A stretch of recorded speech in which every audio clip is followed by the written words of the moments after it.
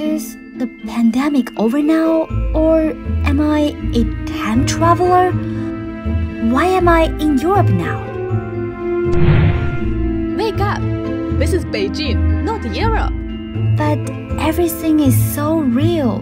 Can we really import a castle into China? I am settling down in Beijing.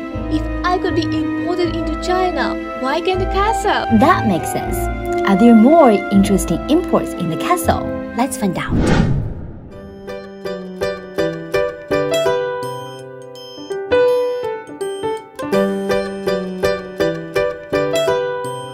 This castle or chateau is situated in the northeast of Beijing.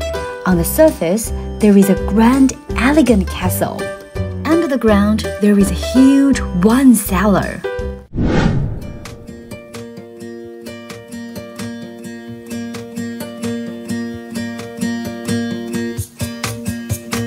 Under the ground, there is a big wine cellar with over 1,000 oak barrels imported from France. The letter F at the bottom stands for France, its native country. For example, this glass of wine, let's ask a wine taster to tell us about it. Okay, let's see the color first. I can see it has a clear ruby red, and smell it.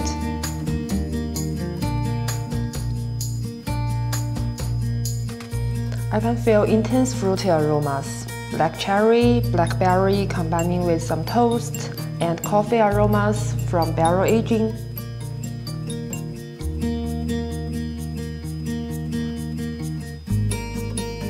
Taste it. I can feel very full body, strong and soft tannins, perfect balance.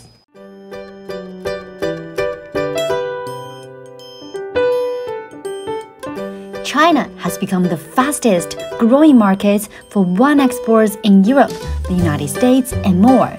A lot of foreign brands were introduced to China through platforms such as the China International Consumer Products Export, China International Trading Services, and the China International Import-Export.